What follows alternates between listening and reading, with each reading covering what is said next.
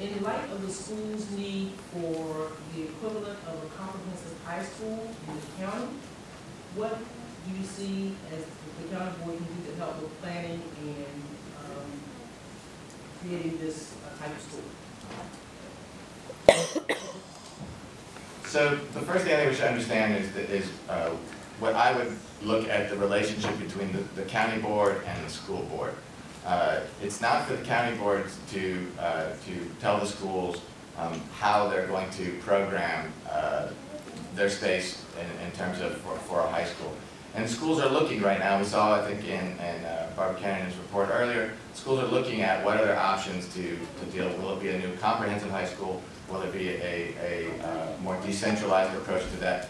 And that's a good thing. What I will say that I think that the county board's job to do is to work collaboratively with the school board to find more creative options for more space, for more seats, for more students, as we say. And part of doing that, and part of the collaboration, means that you have to, in fact, actually be working together. And I think, I believe that the community facility study that was completed last year, and Mr. Milliken's in the room here, was a very successful, very widely well-received blueprint for how to move forward with the schools, school board and the county board working together collaboratively to find creative solutions.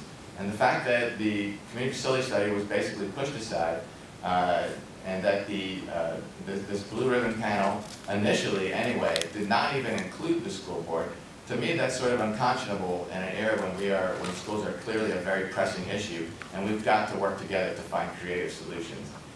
Collaboration can't be lip service. It has to be seen and borne out in the actions that we take. Thank you.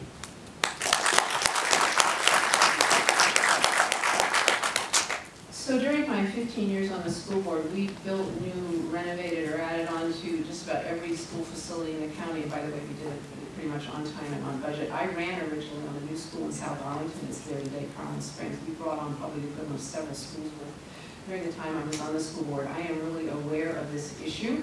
And actually back in 2011, if you look at it now, there's an article where Libby Garvey says that if we look at our trends, it looks like in 2016 we're going to be really crowded and we need to go to the county board and tell them we need to do something. And I can tell you, part of the fun of this is being on the other side now, where I can actually do something. There were years where it was hard to meet with the county board. They meet with us once, the budget, and that was it. We used to ask to meet and they would not want to meet with us. That was a while ago. It has really gotten much better. One of the first things I did when I knew I was going to be chair, or thought I would be, is talk to my good friend Emma Viola Sanchez, chair of the school board. I said, let's start meeting every month. Let's start doing this, our leadership teams. We've been doing that. Now, the community facility study made some great recommendations. I guess I'll tackle the blue ribbon issue question later. That is an outgrowth of that. One of the things they recommended is we need to coordinate better. If you look at things, you will see that we, on the county side, do not have a facilities advisory committee, which the schools have. That's a group of citizens that look at what their needs are going to be. We don't actually have that. The schools also have CIP 1 year, like we do, and then in between, they have a document called the ASSAC, which is where they're studying what their needs are going to be. So they study 1 year what their needs are going to be, then they get to the CIP and then try to meet those needs. We need to get that balance on our side and work together, and I'm very much looking forward to doing it.